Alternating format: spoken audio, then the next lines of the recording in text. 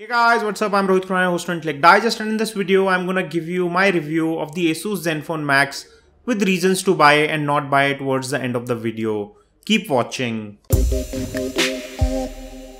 I'll start with the box contents, and with the phone you get the phone itself, documents, USB OTG cable, standard USB charging cable and 1 ampere charger in the box. Although we are a bit disappointed by the absence of a fast charger here. Next I'll talk about looks and design. And this phone does look stunning. The one we have is in black and it comes with this champagne gold ring all around it. It looks very classy and rich. With fox leather finish at back, it looks very sophisticated and nice. It comes with Gorilla Glass 4 protection at front, which makes it super tough and strong and resistant to scratches. In terms of design and appearance, it looks very classy, in fact better than its price segment. Talking of SIM card options, the back is removable but the battery is not. There are 2 SIM card slots under the hood and there is also a separate microSD card slot for memory expansion. Giving you a quick overview of the phone, on the right side you get the power wake up key followed by the volume rocker on top of it, and both keys are slightly textured and finished in metal. On top there is 3.5mm audio port, left side is clean and bottom gets primary microphone hole and charging port. On the rear you get a 13 megapixel shooter with dual tone, dual LED flash, secondary mic hole for noise cancellation just above the camera module, and towards the right side of the camera module there is a laser autofocus sensor which helps you focus very quickly. There is Asus and Zenfone branding and a speaker grill towards the bottom on the rear. On the front there is a 5.5-inch 720p high definition display which looks sharp and rich, and below the display are 3 touch capacitive buttons which are not backlit. On top of the display there is a 5 megapixel front facing camera, standard earpiece and some sensors. Talking of the display quality, it is rich, sharp, contrast levels are good, display is bright enough when turned to full brightness and has ability to change color temperature, so you can tune it to the way you like it. The video playback experience on this display is really impressive, and here is a clip for you. 4K display. This 4K display is not. Let's get started with our review of the Sony Xperia Z5 Premium Dual. To start with, in terms of design, the Xperia Z5 Premium Dual looks like an elder sibling of the Xperia Z5. It comes with a larger 5.5-inch display compared to 5.2 of the Z5. It comes with overall similar design when it comes to button play. Talking of audio playback quality, the speakers are just about average and not very impressive in our opinion.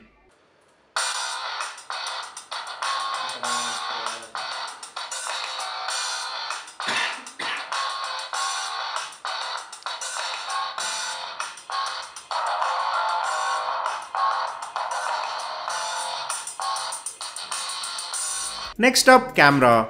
The 13 megapixel rear shooter does an excellent job outdoors. It is very sharp and fast to focus, takes very good images in normal outdoor lighting conditions.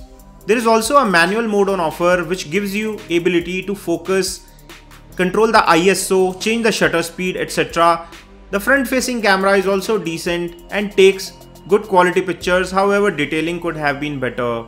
The pictures taken with the rear facing camera in indoors, however, tend to get grainy when the light reduces.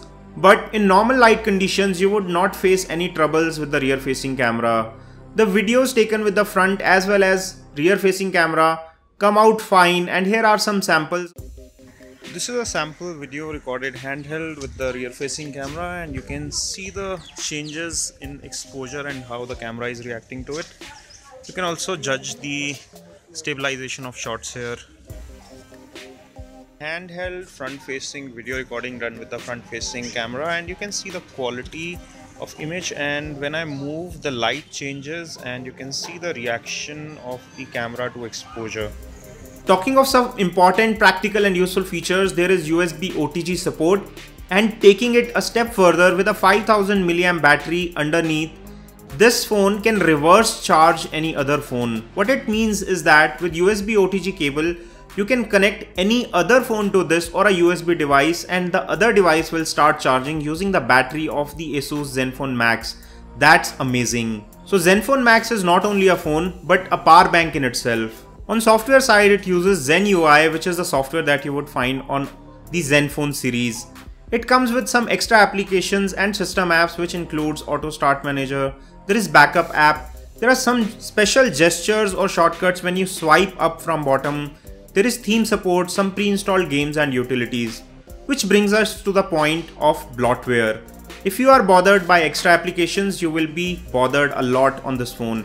Next up, battery. Battery is in fact the USP of this phone. With a 5000 mAh battery on board, which is approximately twice the size of battery that you would find on a conventional smartphone, it gives you 10 plus hours of screen on time. That's a lot to demand from a sub 10,000 rupees phone. For a normal user, it will easily last for 2 full days.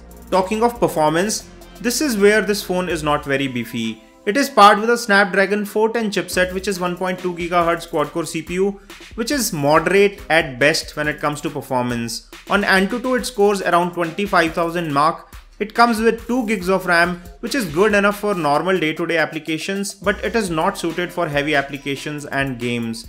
It comes with 16 GB of internal memory, out of which 10.5 GB is user available. If you are a gamer and planning to buy a phone for playing games, this is not the phone for you. It can play moderate games with good quality, and we tested the Frontline Commando version 2. It played it really well, but this phone is not meant for very heavy gaming because there is not enough RAM and not enough CPU power to push the heaviest of games. Talking of value for money, it certainly is a very high value for money, considering that it gives you a very good design, a large battery, good quality display and good software experience at a budget of less than 10,000 rupees. So the reasons which make it to the list to buy this phone include battery life, design, superior build quality, display quality, reverse charging capabilities and good set of cameras. However, the reasons to not buy include heavy weight, moderate audio quality and lack of gaming power. If you can overlook these minor quirks, it's a really good phone to live with under 10,000 rupees with an excellent battery life and capability to charge your other phones and USB devices on the go. So it is a big thumbs up from us, and you can pick up one for yourself at the best buy price included in the description section below, where you can pick up one. If you like this video, give us a thumbs up by pressing the like button below, and for more such videos, stay subscribed by pressing the red subscribe button. I hope to see you on my next video. This is your host Rohit Khurana signing off. Thanks for watching.